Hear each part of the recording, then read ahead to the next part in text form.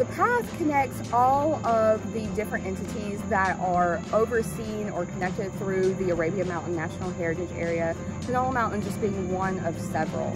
And so the path actually runs through and connects all of them together. Some of those places include Panola Shoals, Arabia Mountain itself, the monastery. All these locations you can access and be connected through on this trail system. The three of us, we ride on average 3 times a week.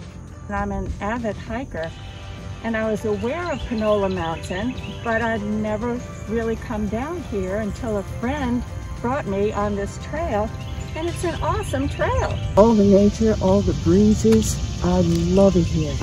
I will continue to come here. I get my pass, my annual pass, every year. I go over to MLK High School up there and come back around this way and back home. I always want to go to a place where you can actually dial back and get one with nature. So this is, I think, my second or third time on the path. And this is great because it gives me like, I guess about 60 miles round trip from downtown to get out to the Conyers Monastery and back. So it's been a great resource, you know, to have access to. We started at the nature center. We started in the woods, and then we got on the path.